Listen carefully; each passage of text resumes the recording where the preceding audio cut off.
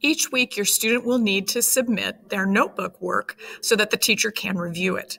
It's easy to do this if you're using a district-issued Chromebook.